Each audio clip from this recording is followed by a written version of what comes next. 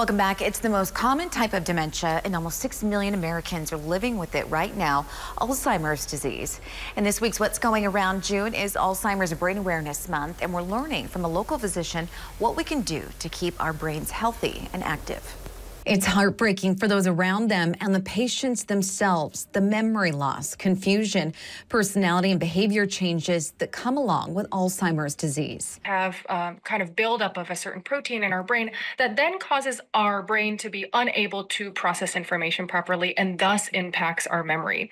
And when our memory is impacted and our cognition is impacted, it then subsequently impacts the way that we are able to interact with the world around us. Jean Guan is a doctor of geriatric medicine at Cox Health.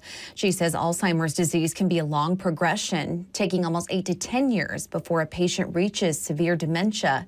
But in the beginning, there are things to watch for. Getting lost while driving in a familiar place is something that really always needs to be evaluated further. Forgetting not sort of distant relatives and who they are and how they're associated with you, but maybe grandchildren. Symptoms of the disease can first appear after age 60, and the risk goes up from there. Dr. Guan says there are ways, though, to reduce your risk for Alzheimer's. Yeah, so my general rule of thumb is what's good for your heart is good for your brain. So we're talking about eating clean, eating healthy, avoiding the processed foods. We're talking about staying physically active. And she says exercise your brain too. Being socially engaged, we have seen, is somewhat protective. Having a good social network and kind of having people around you and communicating in that way can be important for maintaining those skills, even if you do get diagnosed with the disease. And she says it's important to look after caregivers for Alzheimer's patients as well. If you are caring for a loved one with dementia, you are not alone.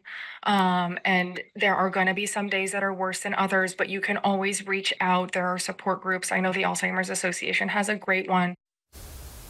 And if you are a caregiver for an Alzheimer's patient and you need support, there's resources right here in our community through the Alzheimer's Association. Like she just said, there is a Springfield and surrounding area resource group. So this is their Facebook page, and that has different resources available. And then also you can head to the Alzheimer's Association's website.